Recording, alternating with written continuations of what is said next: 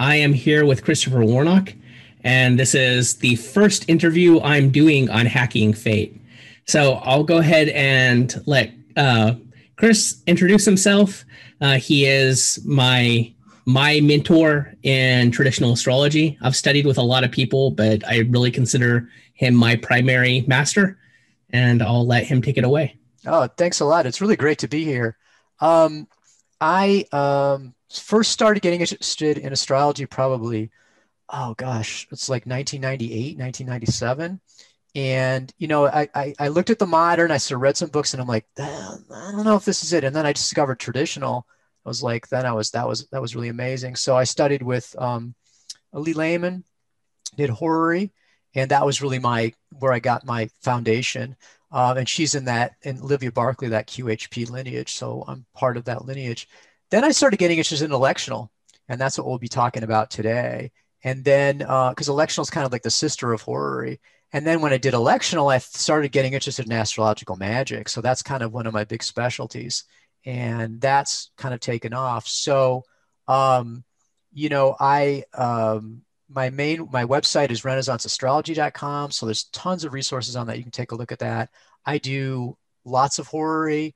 I do a good amount of electional. And then, of course, I'm doing astrological magic as well. So I've had a lot of practical experience in those different areas. So it's really going to be interesting, I think, today to delve into that. And people can find you in the Spiritus Mundi group.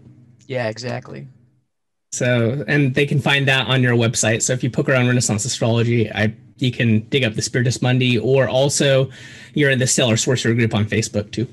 Yeah, so I need to do a better job. I just relaunched the Spiritus Mundi because it was on Yahoo, and of course Yahoo killed everything. So I've got it on another groups.io, and I need to go back and do it. Of course, I don't want to do that thing where you go to someone's website and the newsletter thing pops up at you, which I find very irritating. So, but I need to find a kind of something in between having to dig for it and having it shoved in your face. So I'll work on that as far as making that more accessible for people. Cool. So we're going to be discussing electional, and we're focusing that discussion around John Gadbury's Nauticum Astrologicum. Hooray, Latin. So who is John Gadbury? So John Gadbury is one of those English astrologers from the 17th century. And we have an incredible sort of amount of work that was done in the 17th century. And that's really, when you talk about traditional astrology or we talk about medieval Renaissance, really what we're talking about is the work of these astrologers who really epitomized by William Lilly, who was definitely the leading astrologer of the time. But Gadbury was one of the other semi-famous astrologers. And we'll talk a little bit more about how he got into some trouble. And the key event basically for this time period is the English Civil War. And one of the things that's interesting about astrology is that astrology, just to trace it back, it arose in Babylonian Chaldea, right? It passes into the great cultural sphere of Rome, basically, which controls the entire Mediterranean, first into Greece and then into Rome. And it flourishes. I mean, there's a tremendous interest in astrology. There's a lot of astrologers, but it dies out when the Roman Empire falls in the West, because you need a high level of mathematical skill to be able to do it. Passes to Byzantium, and then it goes to the advanced Islamic civilization of the Middle East, where it mixes with the Hellenistic astrology, the Greek and Roman astrology mixes with Vedic astrology of India, and then the Persian astrology in a new synthesis that we might call Arabic astrology. And that's like 800s, 900s, figures like Abu Mashar, Mashallah. And that's really the astrology that is practiced in medieval and Renaissance Europe and then early modern Europe. And so if you look at the back of Christian astrology and you look at the sources, it's almost 100% coming from those Arabic sources.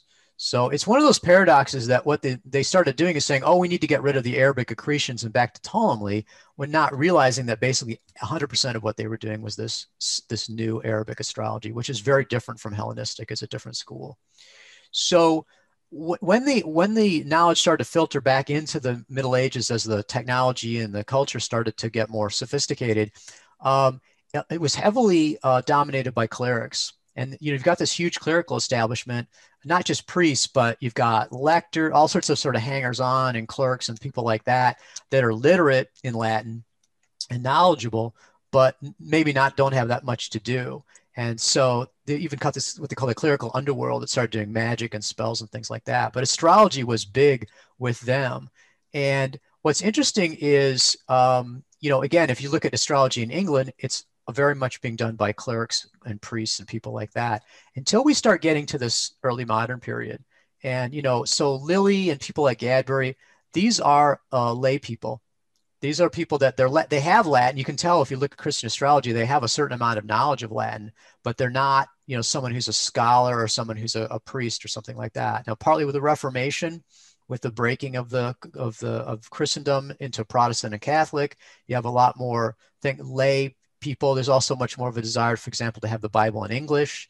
But if you look at what the astrology that Lilly's doing, a lot of it, and these other astrologers, is coming from Bonatti. If you look at Bonatti's Liber Astronomia, that's an absolutely key source. And you can tell, for example, you look at the 7th house in Christian astrology, right? And it's almost word for word coming out of Bonatti. But so obviously Bonatti's a huge influence. But what these guys are doing is producing this science, this art in English. And so they're publishing in English, and they're doing more and more of that. Now, one of the interesting things about the English Civil War is that previous to that, the Stationers Company, which was a guild, did censorship. So you couldn't just publish whatever you wanted to. You had to get it signed off. And John Booker was basically the one who did all the astrological books, and he would actually censor them and make sure that they were acceptable. So one of the things that happened with the English Civil War is the censorship disappeared as the government, basically fragmented. And so we have a huge explosion of people publishing stuff. So you have people that are interested in the stuff, but aren't necessarily the elite that, are totally literate in Latin. People reading in English are semi-literate in Latin. And then you have this explosion of source texts. So it's interesting, if you look at astrology in English, we have a huge number of things right around the middle of the 17th century.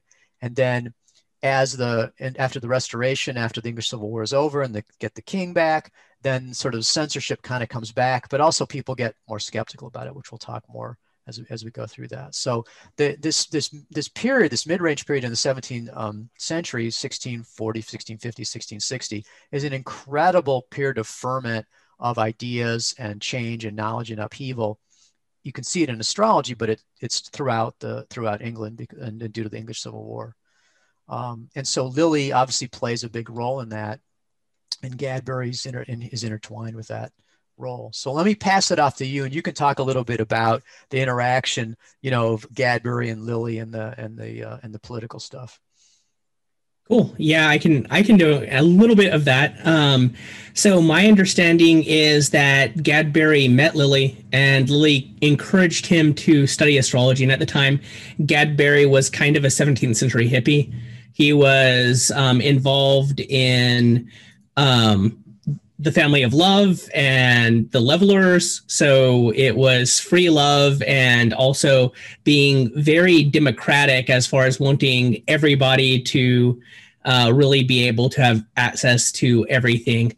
And then Gadbury went off and started studying astrology and became a royalist, which didn't end up working very well with Lilly, who was still very much about the astrology for all the peoples and rule for all the peoples.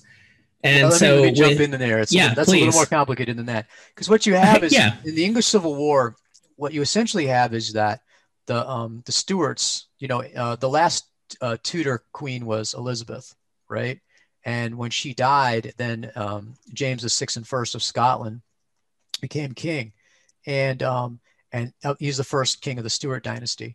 Now he was Protestant, but his son Charles started moving towards, I'm not sure if he was a Catholic, but they started moving in the direction of being open to Catholics. His queen was Catholic, Henrietta Maria, and so they became more and more open to that, but also being more autocratic, so more like the kings. So they got basically into a power struggle between the king and Parliament. So, but Parliament was not democratic. Parliament was made up of the lords, and then also the more well-to-do, the more powerful elite, gentry sort of person, or nobles and wealthy merchants.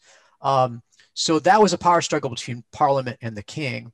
And so Lilly was definitely a parliamentarian. He was, and they said that Lilly's was as good as 2 regiments for the parliamentary cause, because he would keep doing, prophecies, and he would do predictions and stuff. And it was generally trying to, favor the parliamentarians. And so he and Gadbury got on opposite sides. So, and so it's sort of like, reminds me of something like Whittaker Chambers or those communists. They'll go and they'll change from being a communist into being super right wing. So that's kind of, or somebody like, you're a hippie and turn into a stockbroker type. So that's kind of what happened with Gadbury. So he became a royalist. The problem with that was that, so it starts out as that you got parliamentarian versus royalists. So you go with the royalists, and that was problematic because then the parliamentarians took over. And then when the restoration, the royalists are back up again. Then the problem with that was that the Whigs, who are again sort of the resurgence of the powerful elite, they basically come in, and James was the brother of Charles II, and he was Catholic, and he got deposed in favor of William and Mary. So they basically imposed a political settlement where the rich sort of landowners and elites basically again took over and made sure that the king wasn't a complete autocrat. So at that point, Gadbury was kind of out, because by being a royalist, he was again supporting that extreme, more autocratic, so he kind of had real ups and downs. Lilly got smart and sort of shut up. I mean, he was very active in favor of Parliament, and then he just really basically kept his mouth shut. And he was actually, after the Restoration, was called up in front of Parliament and, was examined on it. And that's that whole story about the burning of London, whether he predicted or not. He was actually asked about that. And he's like, well, it's like, not really. And his prediction was not astrological, but prophetic. And so in one of his books, there's a picture of 2 look like twins upside down over a fire. And so Gemini is supposed to be London. So that's supposed to predict the Great Fire. Of course, there's no date, and it was not astrological. So whether or not that's really a prediction of the Great Fire of London is, I mean, a fire in London, maybe, but even then it's a little bit shaky. But so that's a little bit, I mean, the politics of that are very complicated.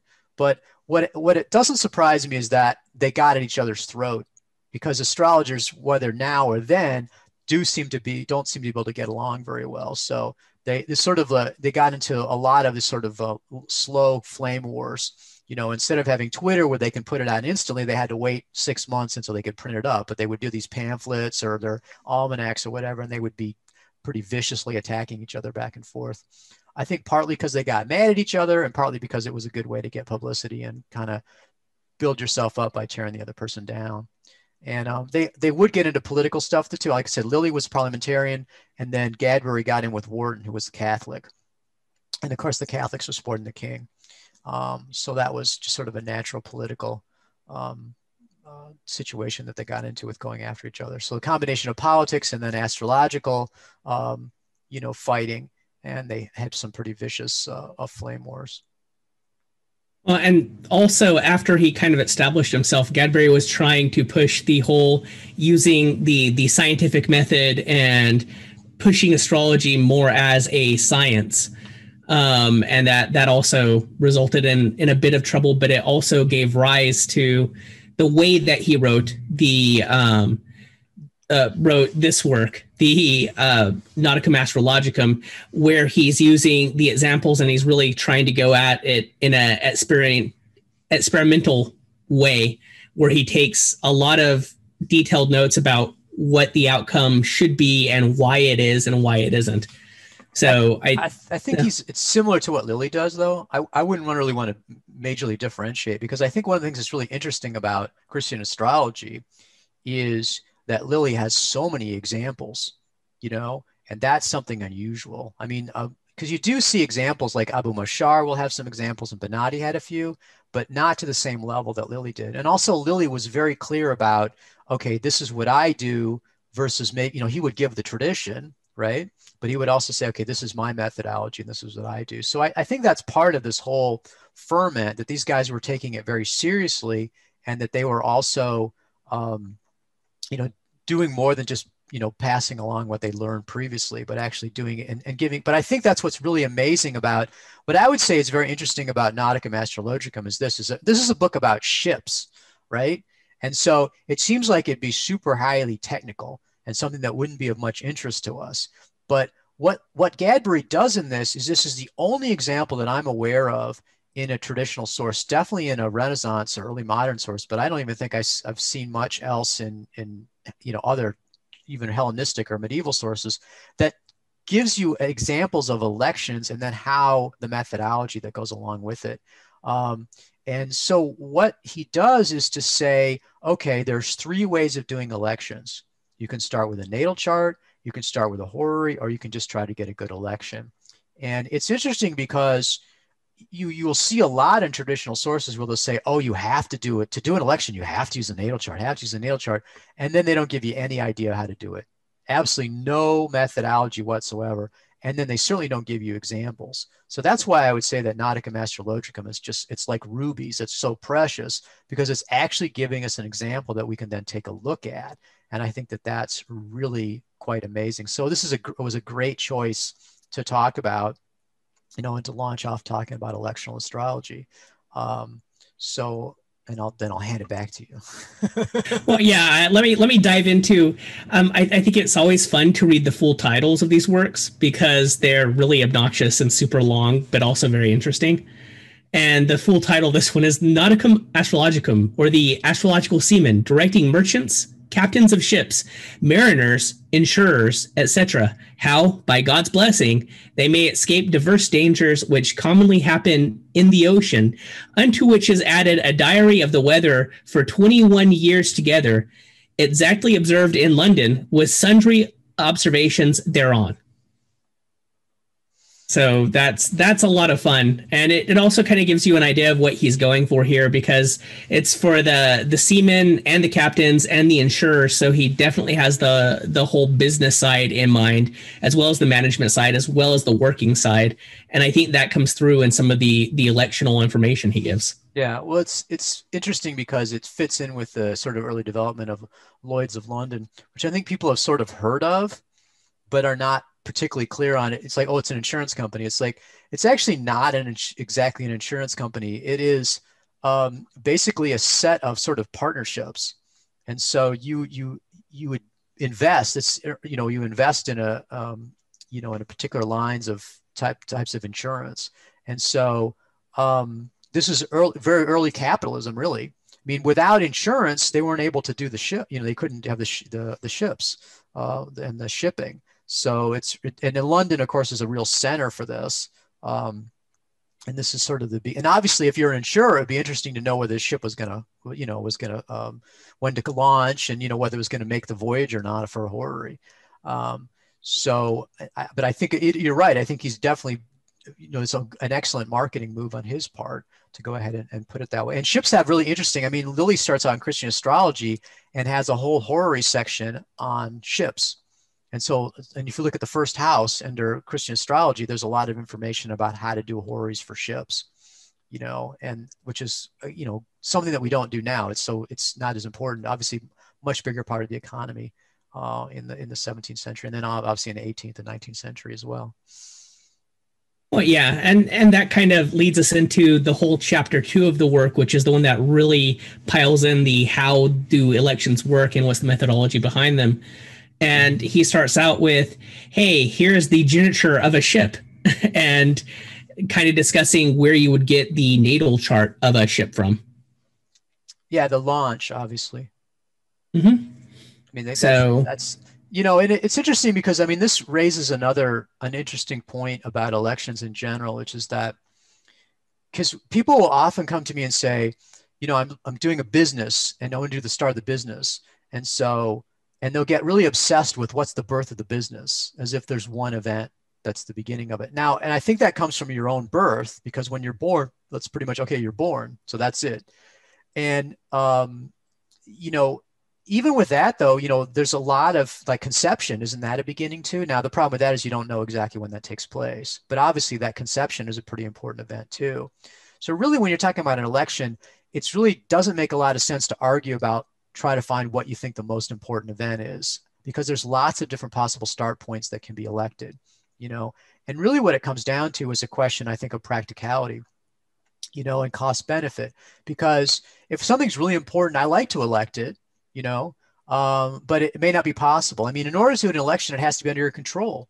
I mean, there's no point in having a really elaborate time, date, and place to do something if it's something you can't control. Now, people, when I can't do any legal related stuff now, but people would occasionally have like a hearing. I'm like, you can't control that. There's no way you're going to be able to call up the judge and say, okay, I want to have the hearing at 3 o'clock in the morning on Tuesday. I mean, it's just not going to happen. So it needs to be something under your control to even do it at all. The other thing I'd say about an election is, just to be clear about what an election is, comes from the Latin electio, which means a choice. And nowadays in English, we use election just for a political choice. But as you can see, if you look at the 17th century English, election retains its older idea of a choice. So it's a choosing of things. And an election is a time range. So it needs a start and a stop time on a specific date at a specific location. And so that's what you need. And sometimes I'll see elections, like, well, students will give me like 505. I'm like, you need a time range because you're going to be doing something, right? You want to do it during that particular time range. And, you can't do it instantaneously. So I think that, and that's one thing I'd like to say about elections, is that the practicality of elections is really key. It's like you need to be able to have something you can control. And then also, and this is just true of any election, you can't get a perfect election. And that's something that people quickly, when you start doing it yourself, you recognize that it's impossible to have 100% everything that you want in the chart.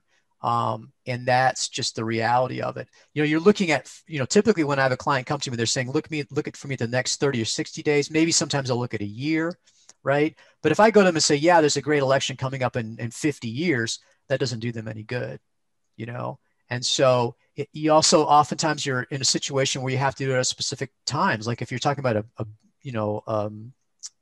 maybe with a business, you need to go in during business hours. So it needs to be 9 to 5, Monday through Friday. That really cuts down what you're doing. So really, when you look at elections, there's always a trade-off. You're never going to be able to have it perfect. You're never going to have every single factor you want, nor eliminate every factor that you don't want. So you need to have if you're going to actually do the election, you need to be practical about it, because you're just dealing with these limitations. So what you do is do the best you can under the circumstances. And I think that's really the key to elections. And it can be a little hard for customers and clients to understand that, because typically if someone wants to get an election, there's somebody that knows a little bit about astrology. And of course, a little knowledge is a dangerous thing. And they know natal astrology. So they're coming at the chart, looking at it in a different way than you would as an election. More typically, as you're going to see, as we look at these, they're looking at specific factors. They're not looking at the entire chart. And also, people that get elections they're convinced that it's really important. And if you get it right, it'll 100% work. And if there's anything wrong with the chart, your head will explode. And these are problematic too, because again, you want to get the best that you can. I mean, there's a lot of really terrible times out there that you can avoid. And maybe you're just going to do that as opposed to having the best election of the century, which is again, not going to happen for another 75 years. So these are all things that need to be kept in perspective. And so there's a different, when you're actually trying to get an election, you'll see it. You'll say, I'm trying to get these 3 things in the chart, and you like pull your hair out just trying to get those 3 things. Whereas the customer is like, oh, Pluto's in the 3rd house. I don't like that. I'm like, well, Pluto has to be somewhere. You can't just eliminate Pluto from the chart. And you certainly can't get rid of all the negative chart factors, because every chart is a slice of reality. And reality is going to include both positive and negative at any one time. And you can do the best you can, but you're never going to eliminate it entirely. So it's very easy to look at someone else's election and go, oh, I don't like it. It sucks. What I used to do on my discussion group was say, you can't criticize someone's election, but you can offer your own. And invariably, they would offer an election that was worse than the one that they were looking at. So that's just one of those things about elections. So let's go ahead and dive into Gadbury. Okay, yeah, sure. So the first one he offers is a ship first launched after her being built. And this is the one with the 22 Leo rising. Yeah, the 20. I have 23 Leo rising, but yes, 22 Leo rising sounds about right. Close enough. That's one of the things that you'll notice with these charts for Gadbury is they're a little. When you look at our software, it's a little bit approximate. It's like within a couple degrees. So we're not gonna get too bent out of shape about it. So Rule of the first is the sun. Sun is in Pisces in the 8th. So it's peregrine, not particularly afflicted. Otherwise, it's not really afflicted. Not in great shape, but not in terrible shape either. And the first house is okay. I mean, it's not the most amazing chart I've ever seen, but it's not a disastrous chart either for, for a ship. Well, yeah, and this is basically the birth chart of the ship, right? Because Right. he's comparing, he's using this as the example of how that works. So it kind of sets the tone for, hey, the ship will be having these kinds of things. Yeah, let me just pull something out here. I was going to say, it's Okay. like, I'm going to take a look at, I was looking for the ship rules. It's generally the sign ascending and the moon are significators of the ships, and what goods are her, and the lord of the ascendant and those that sail in her. Okay. Yeah. And it's got a bunch of stuff as far as the signs and everything, but there's a lot of, yeah. So basically, I mean, there's a lot more detail to it, but basically when you're looking at a ship, you're looking at what you'd expect. The first house is the ship, just like the first house of it's your body, right? Or your name.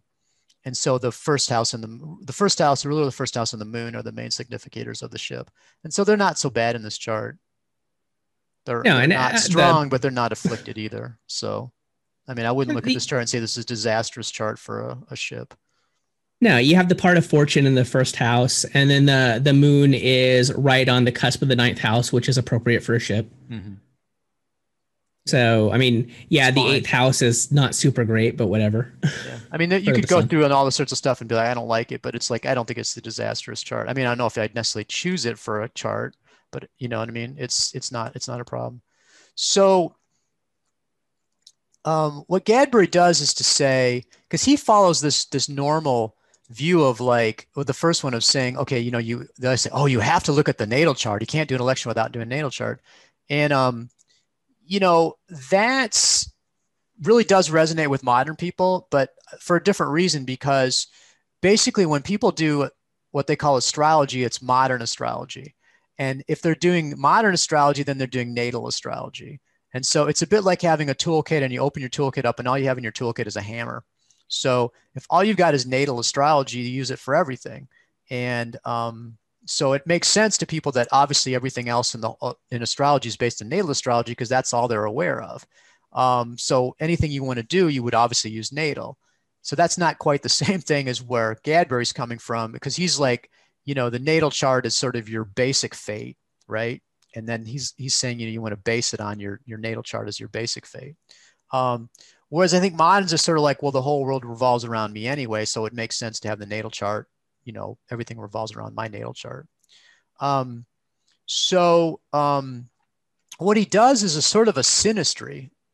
Isn't that how you kind of describe the methodology? Yeah, I would definitely describe it as a kind of synastry. So what he says is to do a natal based election, what you want to do is have in the election, you want to have the rising sign, either the same sign as the rising sign in the nativity, which is the natal chart, or a trine or sextile to that sign.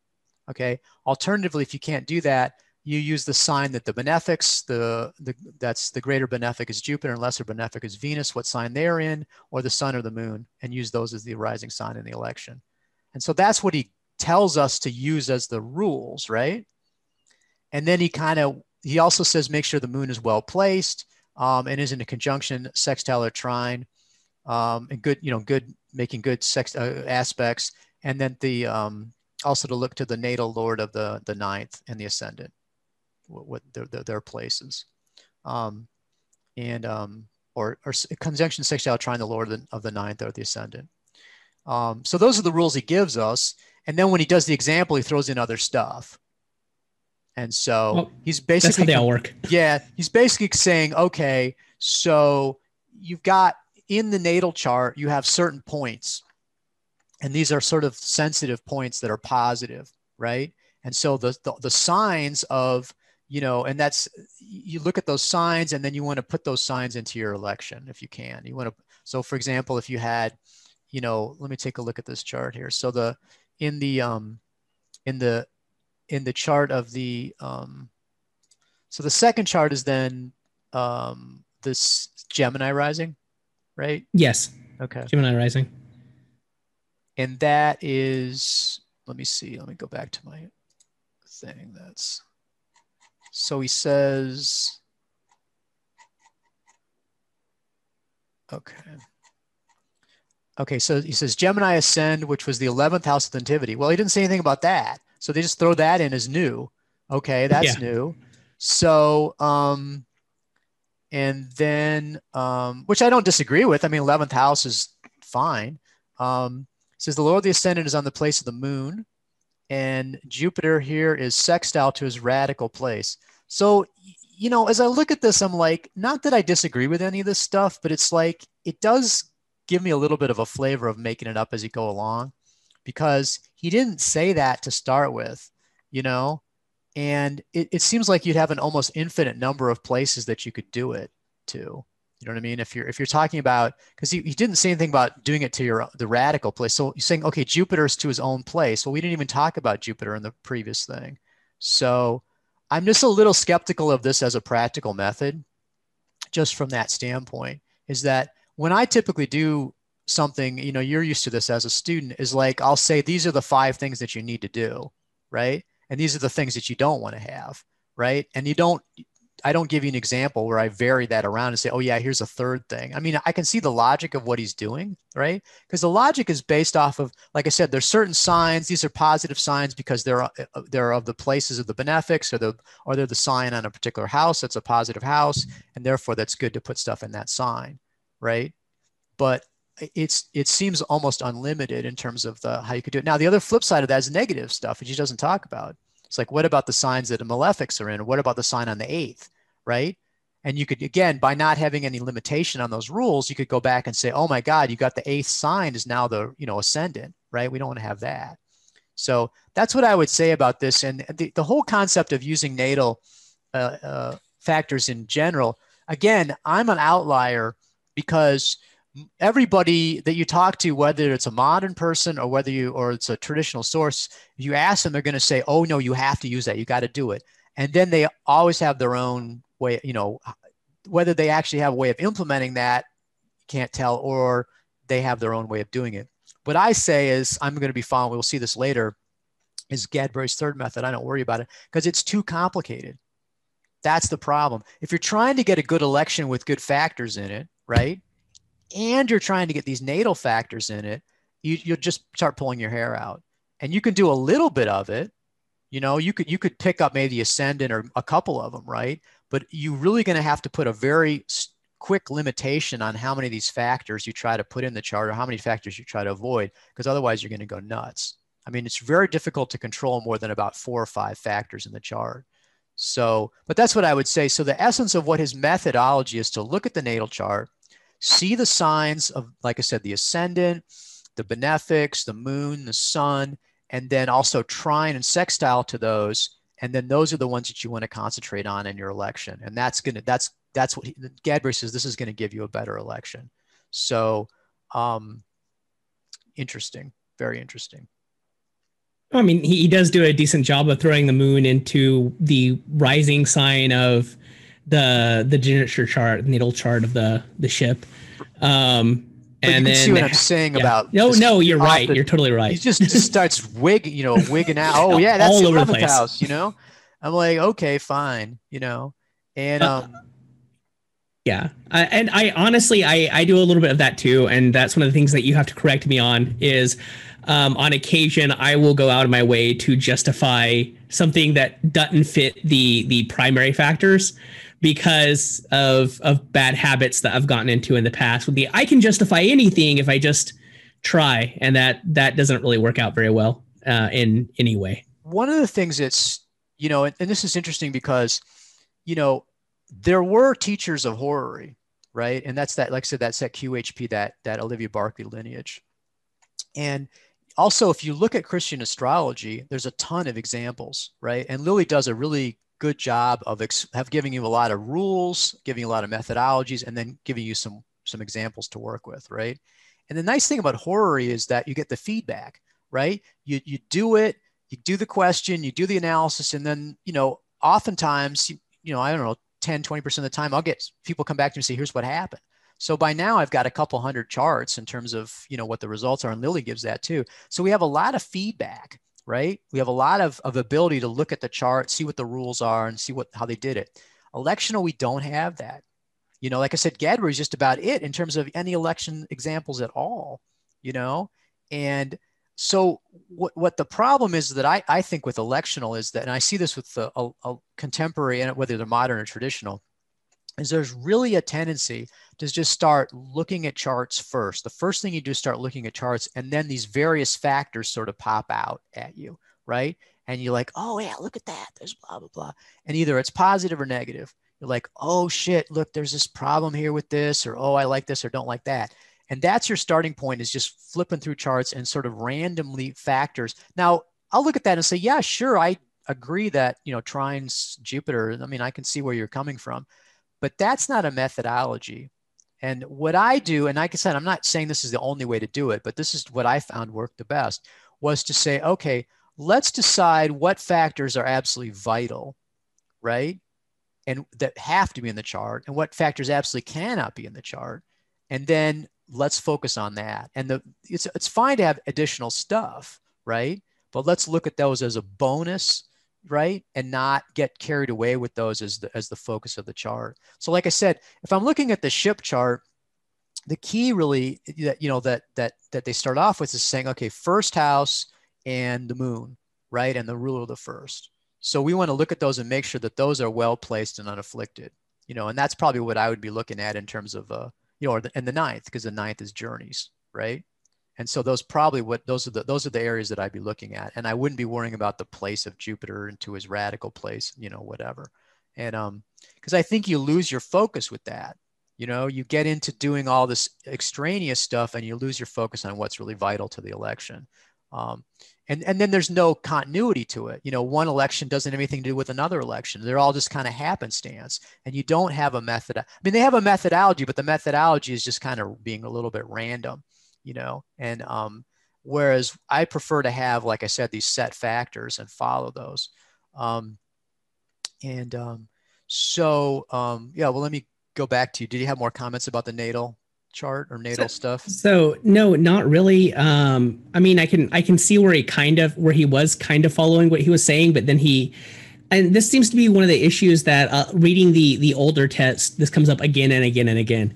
They'll like mention, okay, here are a handful of things that we like, and then they won't mention how that plays in the chart examples themselves, and they'll go off on tangents, which is kind of what he did in this example here too. But I mean, if you look at it, you have the relationship with the elected time where he does set up the relationship with the ruler of the natal ninth. It's specifically mentioned because that's trining Mars, and you have the moon trining Mars, and then you also have the moon trining Venus, which is in Aries, which is the ninth. And so he's kind of following that, but as far as clearly explaining what he's doing, I don't think he's doing a great job in the way that the work's laid out itself. I would say I don't think he's really serious about those factors because he doesn't really have a methodology, you know. It ought to be, because, you know, for example, if you think about Lily, right, in the natal, and when he does his violent death stuff, have you done that section before? I've played with that. Yes, okay. I have done Lily that section before. Goes through, and he's got this incredible, you know, all these rules, detail. Right? Yes. It's like logic games, like if then, you know, Boolean almost. You know what I mean? So it's possible to do that, right? And you go through that, and you be like, you know what? It doesn't fit the violent. You know what I mean? It's like 5 different things. Like, you know what I mean? You go through 2 pages of it, right? And you're like, hey, it's not violent death, not indicated in the chart, or it is, right? You can see the thing. Yes. So I think that's probably overkill, right? But I liked that a lot. I know it's fun. Well, we like it. We like all the Boolean stuff, but I mean, it's not impossible, right? Whereas what Gadbury's doing is sort of briefly sketching out some possibilities. And I think if you were going to do it for elections, what you need to do is to come in and be more rigorous about it. And what you would do is to say, okay, that, for example, like you want to have the sign on the 10th. Like, for example, like you'd look and say, okay, all I'm going to look at is the 1st, the 10th, and the 9th, right? And my preference for the rising sign in the election would be the sign that's on the 1st, the 10th, or the 9th in the natal chart, right? And if I can't get that, then my second choice is this trine or sextile of these, right? And my third choice is this. You know what I mean?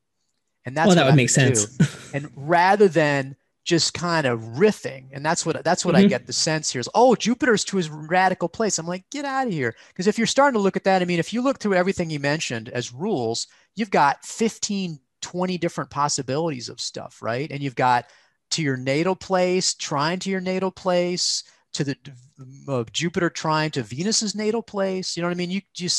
You probably have 70 or 80 different possibilities there. That's too many, right? That's not really real, and that's not ranking it in terms of the what factors important. You know, like for example, when I do a fixed star talisman, I prefer to have the moon applying to conjoin the fixed star. But you can take the sextile or trine as also too, but it's better to have the applying conjunction in my view, right? I mean, you can still do so. That's what I don't see in this is there's no ranking, there's no sense of what's really important or whatever. So, and also I'm just like, frankly, from a practical standpoint, I'm like, I just don't need it. You know what I mean? It's just like adds this whole different level of complexity into doing the elections. And I was like, oh my God, it would drive me nuts, I think, as a practical matter to try to be doing that stuff. But that's what I would say with this is if you're serious about it, what we need to do is to go into this and really start to systematize it, right? And make sure it's workable in the sense of not having too many factors and also having those factors ranked, you know, and it would matter for every election, we need to figure that out too. You need to figure out what the relationship for the natal. But I think it's really what I like about it, and I don't want to get to because it's so easy to rag on stuff, but what I love about Gadbury is that he's really given us a something to work with that you do not get with anybody else, right? I mean, they'll like Ramsey says you got to use the natal chart, and how doesn't give at least Gadbury is saying, look, this is a possibility. So I'd say, yeah, if you're interested in that, but you got to run with that. I mean, you basically, if you do the natal based, you have to figure, well, my elections are going to be a little sucky. The actual electional chart is not going to be that great. I mean, what I've done is I've expended my effort on making sure that I'm aligned with the natal chart. And basically, that's all I'm going to be able to do. You know, you're not going to be able to have the world's greatest electional chart that also relates to the natal. I mean, that's just, something's got to give. So that you just have to make the choice. And I can't say for me, I said, I'll go with the electional. I'm not going to worry about natal factors, but it would be perfectly reasonable to say, I'm just going to go with natal factors, but you just have to recognize that that's the reality. If you do go with that, then you're not going to be able to have, because you can't go to the client and just say, because it's easy as an armchair person, or you're just posting like, okay, yeah, the next 50 years. Okay, fine. You know, or it's like, you can have your wedding at 3 a.m. on, you know, Sunday, 2035. I mean, that's just not, it's not going to be, you're not going to do that as a professional astrologer. You can do it as an armchair astrologer. And if you want to talk about how cool you are and how everyone else sucks, you can do it that way. But to do it, if you're actually going to use these elections, there's either for yourself or somebody else, you're going to need to be more practical, which means you have to cut down the factors. You really need to focus on, say, 3, 4, 5 factors. And that's about all you can get in a chart. And but I think it's really interesting. And that's, like I said, why Gadbury is really front and center, like in my electional course, in the Renaissance Astrology electional compilation that has all the sources in it, because I'm like, oh my God, finally, we've actually got a glimpse into how you could actually do it. And so I think it was a great choice for this electional, you know, the discussion. Oh yeah.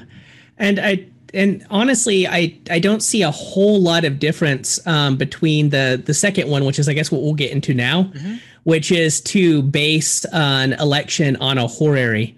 Because again, you're going to focus it very much on what that horary is. But conceptually, it's a trip, right? Oh yeah. And I think that's what's really interesting about it is that, because first of all, again, for modern people, the natal chart is the be all and end all. I mean, it's me, right? And I'm the center of the universe, right? So obviously it must be important because it's all about me.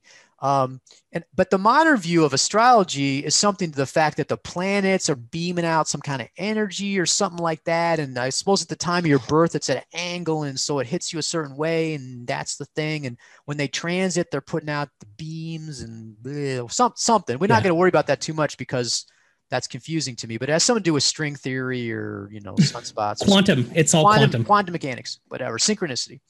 So that's okay with natal. I mean, that's sort of, you can sort of get that concept of energetic causality or whatever. Horary, everything blows up with that because I mean, how is the time of the question give you the answer, right? How does that work from the beams? You know, what's going on in there? That just blows it. Everyone's brain kind of explodes with that. It makes sense if you think about the fact that everything from a Hermetic standpoint, though, because everything comes from the one, everything is connected by these chains of spiritual sympathy and correspondence. Nothing happens out of order, right? So the time of your question and then the asking of the astrologer is all in tune with the planets and the cycles and everything like that. And so these underlying cycles are reflected in the planets. And really what we're dealing with, these underlying spiritual cycles, whether it's your birth, whether it's an election, whether it's a horary, they're all connected in that web of spiritual correspondence and sympathy. And that makes sense. That's the traditional view, right? Now, you do have the Ptolemy with the heat and stuff, and you do have beams from Al-Kindi and everything like that. But nevertheless, there's still the traditional view is that everything fits together. Everything's a part of an underlying pattern. And when we read the pattern of the stars, we can see the underlying patterns that it reflects. And so the fact of using a horary as the basis of your election is really kind of mind-blowing when you think about it, because it fits. And one of the things I really like to do, for example, I have a reading called a complete relationship reading, which does, if someone, you know, will I marry X or whatever. So they do a horary, will I marry X, but then I'll compare the natal charts.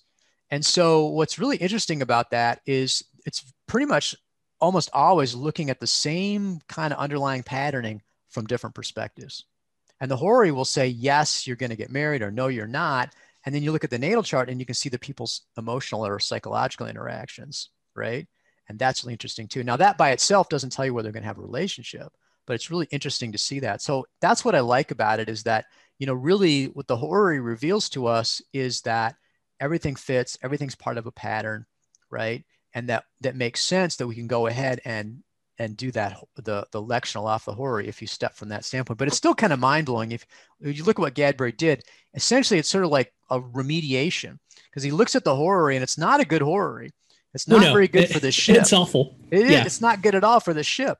And so he says, okay, what can we do to kind of make that better? And then he says, you know, the ship, it at least didn't sink. It didn't do that well, but at least didn't sink. You know, it wasn't as dire.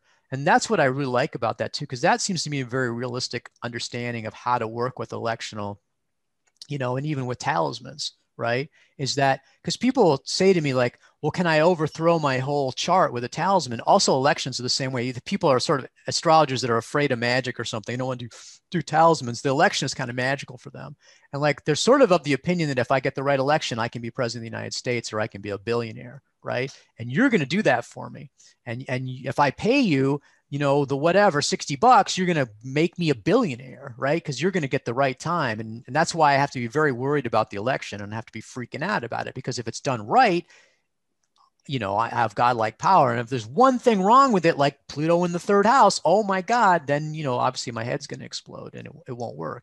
It's like, that's just not, elections are just a small, you know, cycle of fate, right? You've got your sort of natal chart, and you've got all the transits and whatever, Fidari and everything that are going on. You got the horary stuff, you got electional. So that's a small, but you might as well pick those as the best you can, right? And then you can ameliorate things, is what I would say about it. And I think that's what's nice about this. It's not worthless to do elections. Everything's not necessarily written in stone that you're devastated by the horary. At the same time, you can't entirely overturn it. I mean, that this election didn't turn this into the totally fabulous voyage of the, you know, with making huge profits or anything like that. You just didn't sink.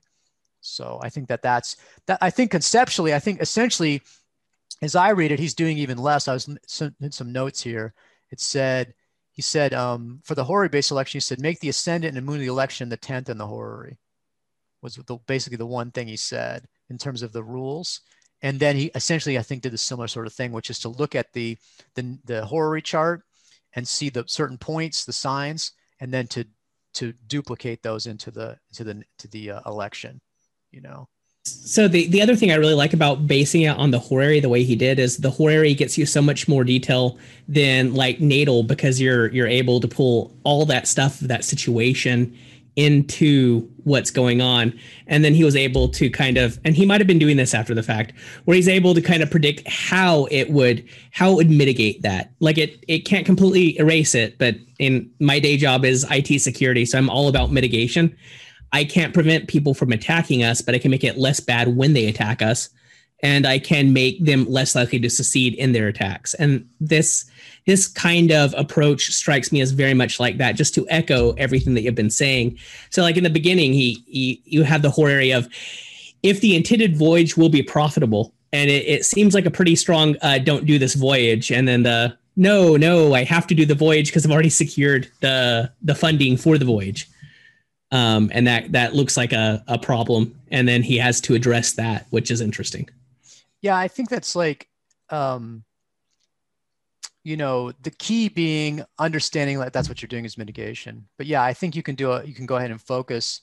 Let me take a look at that again, as far as I mean, the main thing that he does is to take the 10th house in the moon, because the moon is at about 15 or 16 Libra, and about 20 Libras on the 10th, and then make that the ascendant in the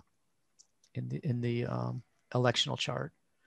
And so then what that means is that the ruler of the ascendant is Venus, who's in Cancer, which is triplicity dignity. So that's nice.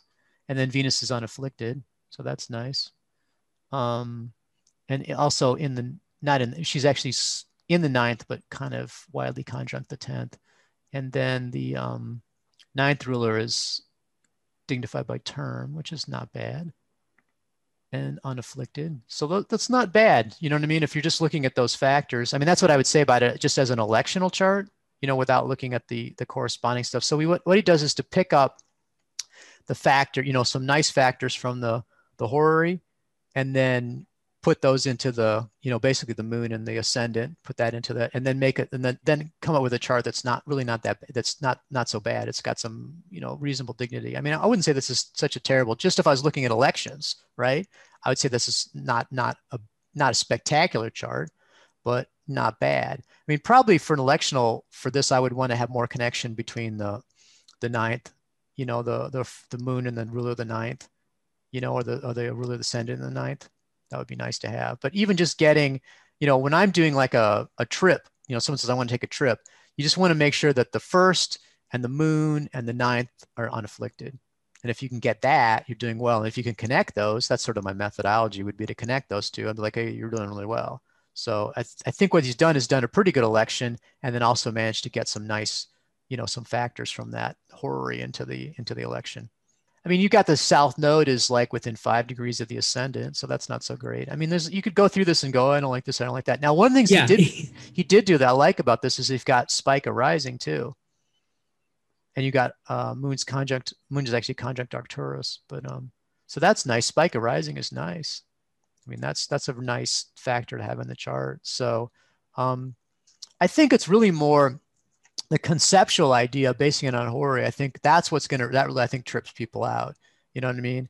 And it's one thing to say natal, but when you go say horary, that's, I think, really interesting. And I think it would be interesting to go through and to deliberately, I mean, because here's what happens to me. People will come to me and they'll say, particularly relationships, they'll be like, will I marry X? And I'm like, no. And they just go ahead and do it anyway. And I'm to the point now where I'll say to those clients, I said, they say, what do I do? I say, well, look, I said, if it's a business, then maybe you wouldn't do it. But I said, since it's a relationship, you're just going to go ahead and try anyway. Just keep it in the back of your mind that, this astrologer told you it might not work out. But it never deterred anybody from going forward with it. But it would be interesting to go ahead and or if you did it for yourself with horaries, to go ahead and try to do elections and see what the results were in terms of trying to do some mitigation of it. But to be honest, I really would want to do that, but I don't do horaries for myself. So it just had to be a bunch of inception charts. And that's not quite the same thing as a true horary chart. The inception, taking the time of a thing and doing that. I think my clients are very brave, because a horary is like going to the oracle, Oh yeah. And I'll tell you what I think is going to happen based on the chart, and that's really heavy, and there's a lot of situations where I don't want to know the answer. I'm happy just to kind of let it go. So I understand where you're coming from with that. And the but that's what I would say. What's cool about it is that we have this incredible tradition that's been passed on to us, and we've got sort of these areas that you can work at if you're interested. If somebody really got taken with this, they could start doing it. And what it'd be interesting to do though is, and this is what I would encourage people to do, is to say, have a methodology, right? And don't just be doing that's just, and even Gadbury's doing is just sort of riffing, right? Like, oh yeah, look at this, blah, blah, blah. Like, yeah, except you didn't say that as your rules. I mean, you look at the chart and you got something that wasn't even mentioned in your methodology. So it's like you don't find that with me. I mean, you don't find that in my course where I'm like giving, you know what I'm saying? You find them pretty Yeah. methodical about these are the factors, and here you can see them in the chart. And that's, you know, I think it's a good thing to start with. If you want to be a little more, riffing, that's fine. But when it's all riffing, it just gets to be a little problematic. You know what I mean? It's like I just don't get the sense of having a rigorous methodology here, as opposed to just sort of this loose kind of thing of like, well, I've got about 50 possible things, and then I'll just throw up charts and okay, look at these. There's there it is in the chart. That doesn't seem to me to be very rigorous. But nevertheless, I think this has a real potential in terms of giving you, a lot of interesting possibilities that you could work with this and do it. But have the factors first and the chart as a result of those, as opposed to having the chart first and then having the factors that you come up with as just coming from the chart, whatever random charts you happen to be looking at. That's the modern method, and I think that's a little bit reflected here in Gadbury.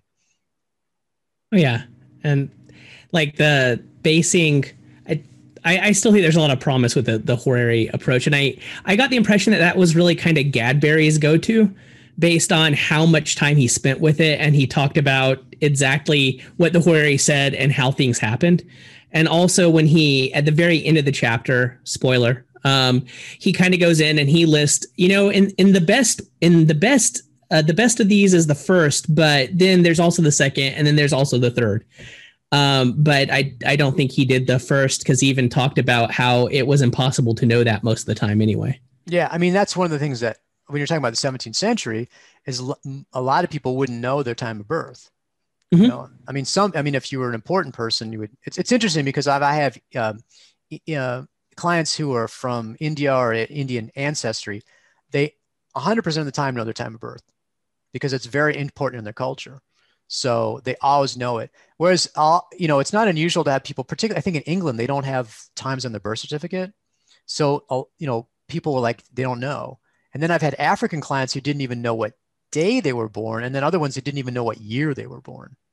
So that's interesting because, again, it's not a cultural thing. It's not important in the culture necessary to have that. They don't have birthdays or whatever. But so it just kind of depends on your circumstances. And that's one of the great things about horary, obviously, is that anybody can ask a horary, right? You don't need to worry about, because people email me about rectification. That's another one. I'm like, I mean, I don't do it and I don't know anybody to recommend who can do it. But it does seem to me to be a little jury rigged. It's a little bit hard to be, you're reverse engineering it and then you're going to go back and predict. And it's a little hard to do that. But it's just, if you don't have that, other people say, oh, I was born at 2 a.m. I'm like, well, that's also a little questionable typically. I mean, if it's 3:07, even then it might be sort of off. I mean, that's one of those things too, is like, when exactly, the doctor wrote down the time or whatever. It's like there could be a little bit of variation on that. So again, you just got to recognize there's a little slippage with that stuff with the natal chart. But yeah, like I said, the more I think about it, the more I think it'd be fun to work with it. But I think, it would be, like I said, I'd love to see somebody do it in a rigorous way and then keep track of it, right? That would be the coolest thing, would be just what Gadbury did, was to be like, okay, horary, electional results, and do that about 50 times. And that would be interesting to see, what the outcome was, and I think after a while, you'd develop a real individualized methodology that you'd be very effective, that resonates with you and that gives you results that you're happy with. So I think it's definitely something to be interesting to follow. And but the third method of Gadbury is the one that I follow, which is you just do a good election. Yeah. and he's interesting with it because he has a lot of explanation of why this is okay. He's like, well, it's intuitively in tune or whatever. And I'm like, that can be true. But my sense of it is that this is a good time, And whether or not it necessarily 100% relates to your natal chart or not, it's still, this is a really good time to take this particular type of action. And so therefore that's what I use for it. And it's like, you know, I just go and get the absolute best possible election I can get. And even that's not that easy. I mean, I was doing business elections during this, you know, couple, 3 months that we're in. It's like not easy. I mean, there was some of them. I mean, one of my favorite things to do is what I call the straddle. And so like you can do Jupiter and Mercury will set up this way. So you can have, they'll rule the 10th, the first, and the second, which is nice for business because the business is good and you're good. Your money's good for the second, and your marketing and your reputation and fame and all are all good. Use the same planet. So if say you have Mercury and Gemini or something, you line it up and then you're covering all your bases. Now that's a really typically short election. You end up with like an 8 to 10 minute, time span. So it's not a lot of time, but that's one of my favorite ones to do. And that way, like if it's dignified by sign, it's like out of control. I mean, great business, great money, great marketing, and so I think that's, I mean, I was looking for elections and I couldn't find it. I mean, trying to get the first, the second, and the 10th, right? And the moon unafflicted, good luck sometimes, it can be really hard to find that stuff going on. Yeah, I went ahead and brought up the schema electionis, which is the one that the Gadbury's third one, which is the one that you like. And as said, right now the astrological weather is awful. So I have picked back up the electional course, and I'm on the business election, and the business election for the next 30 days is quite exciting. Trying to make that work. Yeah. I'm like, okay, yeah, this is gonna be a Saturn business. That's what I'm doing. This is totally a Saturn business. I'm gonna do agriculture or something to deal with dead people. That's that, or I old think you people. use it for That's anything. I mean, you got Saturn and Aquarius plus 10. That's great. No. That's just killing you. I mean, that's just insanely powerful. So even if you did something like, Aquarius on the ascendant and the second house, right? You got killer. Okay. So, and maybe you've got maybe you have a Peregrine 10th ruler, right? So, okay, your marketing and your reputation is not that great, but boy, it's a great business that makes a lot of money. You know what I mean? It's like, if you got to do it in the next 30 days, I mean, that's the saying is someone's like, I got to do it. It's like, it's not like you can just sit back. It's funny because I had a guy that I knew when I was in Washington, DC that liked to go on these internet groups and do horror-y stuff. Right. And when I told him, I said, you know what, when I get a client asking me a horror, I don't just get to decide whether I'm going to do it or not. I got to do it, And he's like, oh, he just sort of popped in when he felt like it, It's like, if you're professional, it just doesn't work that way. If someone comes to you and says, give me the best, I could say, here's what I can do for you. I can give you the best time. It won't necessarily be good, but I can definitely give you the best time over the next 30 days or whatever, any time period you give me. If it's tomorrow, for 2 hours, I can tell you when the best time is, right? It's just not going to be that great. I mean, that's the reality of it is that, but there's a lot of benefit in not having the terrible stuff. I mean, there's all sorts of really awful elections out there. So if you can get something that's halfway reasonable, but that's not typically what the client wants. The client wants the best election of the century. It's like, that's just not necessarily possible within that time frame. So that's why my electional, when someone orders one or someone asks me about it, I've got like a huge chunk of giant paragraph disclaimer in mind, because I think electional is probably has the highest level of dissatisfaction with customers, because what they would like to do is I will give you an election and they'll look at it and say, no, that sucks. Give me another one. Like, no, that sucks. Give me another one. So I'd be there for like 15 or 16 hours feeding them stuff until they're happy about it. And if they're not happy, then they get a refund. You know what I mean? And it's like, so I basically operate under their methodology or whatever lack of methodology. And it's like, that's just not possible. What I have to do is say, look, I'm going to give this to you. You don't have to use it, but I'm not going to do another one for you just because you don't like the astrology. You go back and look at the astrology and you don't like it. And I'll just tell people that people come and say, well, obviously we can't do it because Mercury's retrograde and blah, blah, blah. I'm like, look, you don't get to choose the factors, right? You can choose that if you need to be 9 to 5, I can handle that. You can tell me the date range and the time range, but you don't get to choose the factors. You're going to have to leave that up to me. And if you want to have specific factors in there or the specific factors you don't want in there, you don't want to have me do it, because it's just impossible. It's like being a surgeon and having somebody reach in and say, oh no, you need to cut this. Like, I just can't operate that way, especially since they're coming from a whole different view of, they're looking at a natal view, they're looking at the entire chart. What they think is important may not be important, that sort of stuff. So it's really electional, professionally doing elections. I've often thought I would just stop doing them. It's just like, it really can be problematic. But I've gotten a lot better at screening people so that the customers and I are on the same page, because a lot of people are happy. I mean, probably my favorite ones to do are business elections, because business elections, typically you can go online. So it'll be like 24/7, and that's really great. And whereas in the, previously, like for the business, people wanted to do the incorporation and they would want to go in person to the office, the state office to do it. And that you couldn't control it. And it's during a certain time period. Those are more difficult to do. But, or weddings. I used to do a lot of weddings. I don't do hardly any weddings now. And I'm glad, because it happened okay, in May on a weekend between 2 and 5 o'clock. I'm like, oh God, it's just really had a very limited, time frame. And then people are like, oh, the caterer can't come that weekend. Could you do it over again?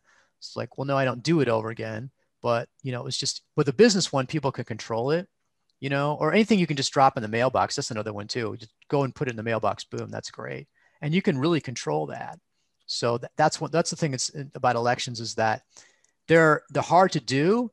And then you often have, like I said, a little knowledge is a dangerous thing. So people look at it and they'll just be like kind of appalled that this horrible stinking thing that you've given to them as an election. And it's like, except that's from your perspective, and you're not really looking at from the reality of like, okay, it had to be next week and it had to be from 9 to 5. And right now, like you said, the astrological weather is just abysmal. So there's not a whole lot you can do with it. I think people are under the impression that I can like move the heavens around or something, or that it's my fault, like, well, give me a good election. Like, I mean, all I can do is look for it, right? I can just see what's out there, and I'm not able to control what's coming up. It's going to be frustrating too, because it's funny because you'll be like, okay, I'm forward, backwards, forward. Okay, we're almost there. Saturn's just gone into this and this has gone here, and then you move it a day and it throws everything off, or there'll be something will get in the way. That can be frustrating. The other thing that'll happen is, what I love is occasionally everything just like boom falls together, and you have this incredibly brilliant election that just falls into your lap. And that's I like the synchronicity of that too. So it just sort of depends on what the circumstances are. But like I said, my philosophy is, I like Gadbury's third method. And his third method is to say, get a really good election. And so that's what I do. And I'll have, as you can see, when I was thinking about that, I'll go through and look at what I think the key factors are, and I try not to have more than 3, 4, 5 factors. And I'll do the best I can. So for example, we're talking about the business election. I like to have the first, the second, and the 10th houses. So the rulers of those houses and the moon, and then those houses unafflicted, right? And if possible, it'd be nice to connect them. I mean, I wouldn't require that, but it'd be cool to have like the ruler of the second making an applying trine, right, to the ruler of the first, or have the ruler of the first in the 10th, right? I mean, it's nice to even have that additional connection. It's particularly nice to have that kind of stuff if you're doing like a house sale, right? But one of the things you find out is, like, for example, the first ruler and the 7th, there's only a limited number of planets that can do that. So if you have first and 7th, the only possible pairs are Moon, Saturn, Sun, Saturn, Venus and Mars, and Mercury and Jupiter, right? And so it's very easy, like right now, to get in a situation where all those planets, one of those pairs and all that planets is afflicted. So you're going to try to do something with first and 7th, like a business, like a sale or a marriage or something. You just got a heck of a time setting those up. So think about that. Then you want to get natal factors in. Good luck. Yeah, that's a bit much. Yeah. And what did Gadbury say were good things for an election, for the third method? The third method, what was that he was mostly looking for? What was he looking at? Because he goes a lot about justifying why I think this is an okay way of doing it. What did he say here? Just looking at it. Yeah. Yeah, he says, look at the Lord of the Ascendant, which, we're doing the chip chart again. So Lord of the Ascendant and the moon, right? It says the moon is, so let's take a look at that chart. Let me just take a look at that one. Okay, so this is actually an interesting chart. So we got Cancer rising, right? So the moon is the ruler of the ascendant, and the moon is Peregrine, but in the 10th house, conjunct the 10th cusp. Jupiter is rising and exalted, but I don't think, Gadbury didn't say it's retrograde, so that's a little bit problematic. So right off the bat, I'm not sure I would want to have a retrograde, even if it's exalted. I don't think I want to have a retrograde planet rising in my chart. He does talk about the ruler of the ninth. He says Saturn, who's not so great, except look at Saturn's in Aquarius. So Saturn's really nicely dignified. And the ruler of the ninth in the ninth. So, I mean, perfectly logical factors. And I think this is like, I mean, see, I would have said, okay, I want to have the moon dignified, right? And I don't think I want to have a retrograde planet rising. But otherwise, I like Saturn, ruler of the ninth, well dignified. And the moon also does trine that Jupiter there. So that's nice too. Now, the other problem with the moon is applying to square of Mercury. So that I probably would have. So I don't think I would have probably chosen this as my election for the ship. You know, since I have no other factors and all I have to do is the election, there's enough stuff in there that I would have said, you know, you've got, because I would have said first ruler, first house, moon, and the ninth ruler in the ninth house would be the ones I would have focused on. Any of those, the moon is applying to a square of Mercury. So I would have said, no, I don't think I would have taken that as an election. So, well, at the risk of completely trying to bullshit my way through this, would a retrograde Jupiter make sense because you want the ship to be returning? Would that make sense? You could possibly do that, but I think that I would have to look again, because like Ramsey is the one I use for ship, you know, for journeys. And let me see what he says about that. Hold on a second. Cool. I mean, it's not, the thing, what I think it's interesting is that Gadbury didn't say that in the chart, right? If he'd said, right, look, it's fine, I would have been like, okay, I see where you're coming from. But I'm like, I think he probably didn't notice it, or like, because it doesn't have the R symbol on there, you know, the retrograde symbols. So let me just take a look at this. Ramsey is what I actually use for almost everything for electional as one of my key sources. His Astrology Restored, or Astrologia Restaurata. Yeah, revolution. He says you can't do without the revolution. I don't see retrograde. I'd have to go through read this, because this is like 4 pages of really fine stuff. But I mean, you could do that. I think that I'm a little bit, retrograde is an affliction generally, and so I just be nervous about doing that, because that might be you never even get there in the first place. You know, with a retrograde planet on the ascendant, you could be like, you never even get out the door, you know, it's just too much delay, or you just decide, you know what I mean? So, but you know, in a horary, when you have the thing that you're looking for, retrograde, that's an indication of recovery. So yeah, I mean, it's like, you could do that. I'm a little, that's be very much a personal preference in terms of whether you wanted to do that or not. But I suspect he didn't notice it. He didn't realize it was a retrograde, because otherwise I think he would have said something about it, and he would have put the retrograde symbol on there. But you know, what's funny about this is that it plays into the whole standard approach to election, which is to start picking at it, you know? And I think that that's, you know, when I look at this one, I'm like, this is fine. You know, I really like it. It's not exactly the methodology that I would have used, but that's like, I don't like chocolate, I like vanilla kind of thing, you know? And I can't look at this and say any of these elections, you know, when you look through Gadbury's rationale for it, I think he does a pretty good job of following through on it, and it's okay. I mean, like I said, I would tend to be a little more rigorous with it, but that's just my personal preference. And whether I would have followed it or not, I don't look at this and say, oh, this is a disaster or anything like that. I'm like, this is really interesting. And I think it's brave to do it too. It's interesting. We had this podcast with the astrological panel, astrological magicians.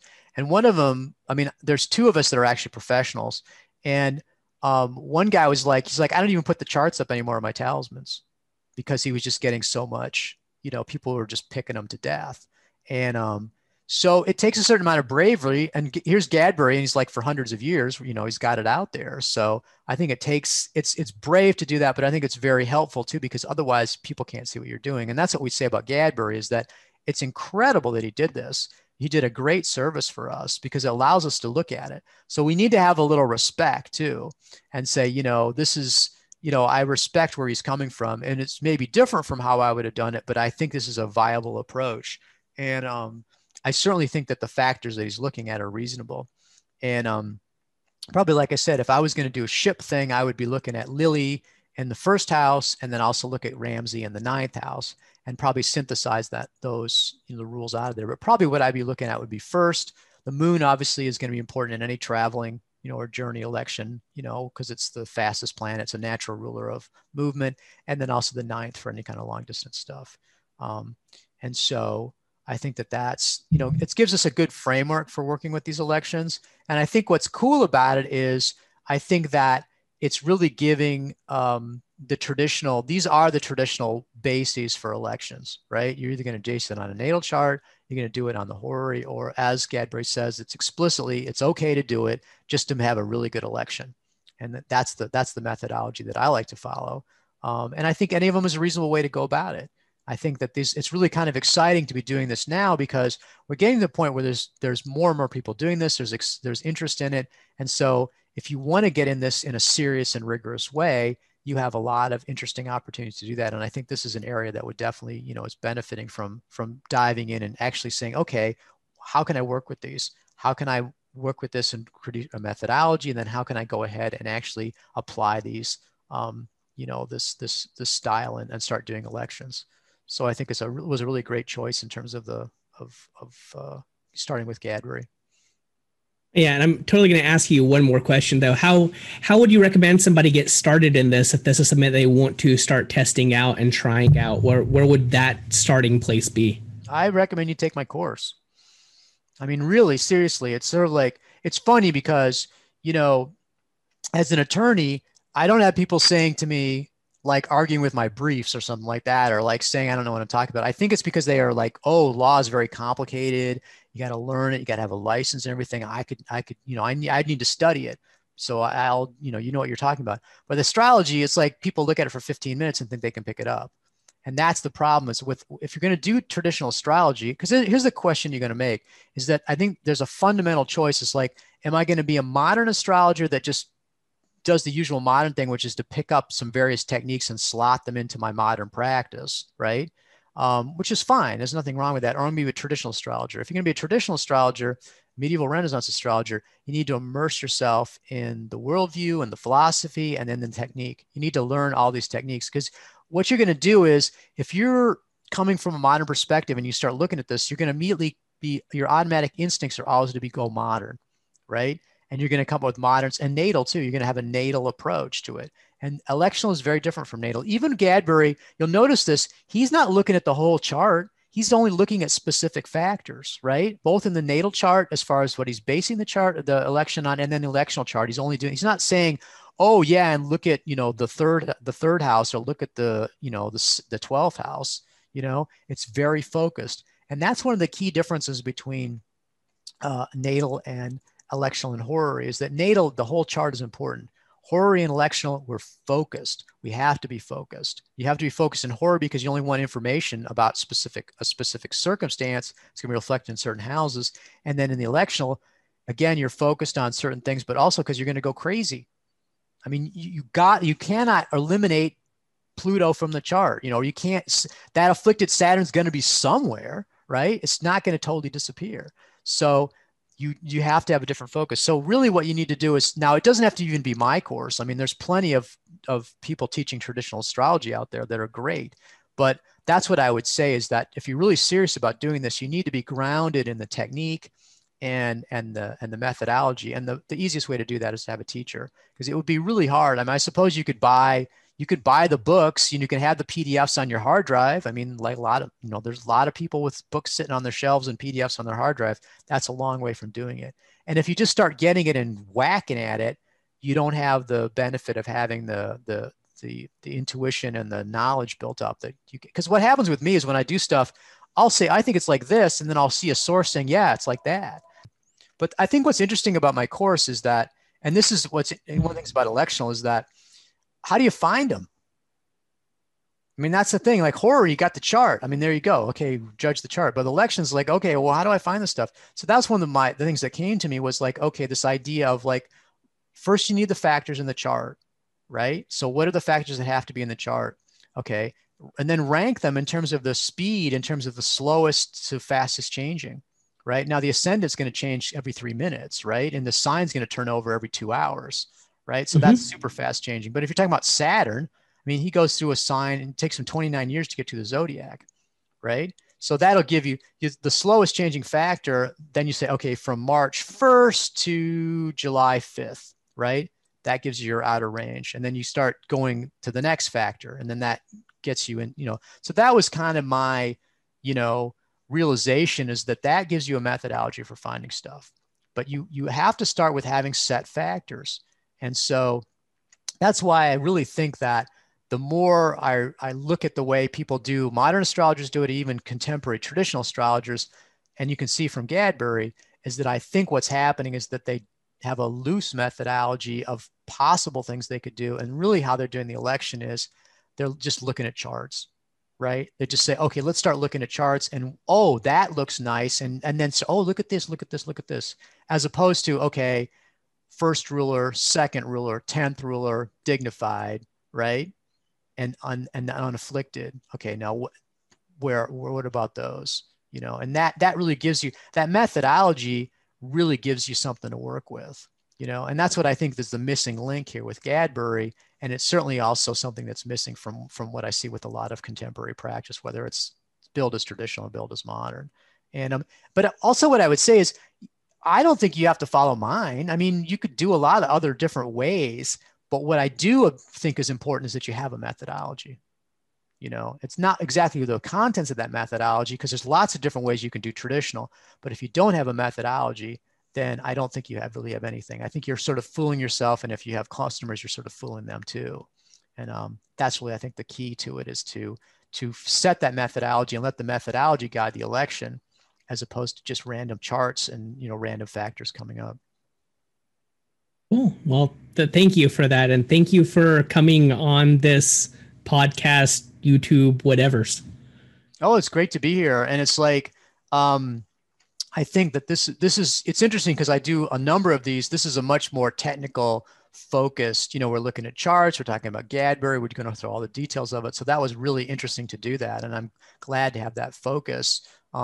There's so many different approaches, and it was really nice to have that kind of, real serious approach to it. Cause I think you take it seriously. That's the thing. I get this vibe from you that you're going to, this is something you take real seriously, and that you're really rigorous about it. And I think that's what's really special about, as we move into the 21st century, is that we're getting to the point where we're getting really high caliber of people doing it. And that's certainly, like, I sort of felt like I was a voice crying in the wilderness for a while. And now I don't have that feeling so much anymore. I feel like people are like, even if we don't have exactly the same approach, that people want to have rigor. And I think that that's what I really think is clear about the work that you do, is that you take it very seriously, and that you're very rigorous in your approach. So I just think that's great. Thank you for that.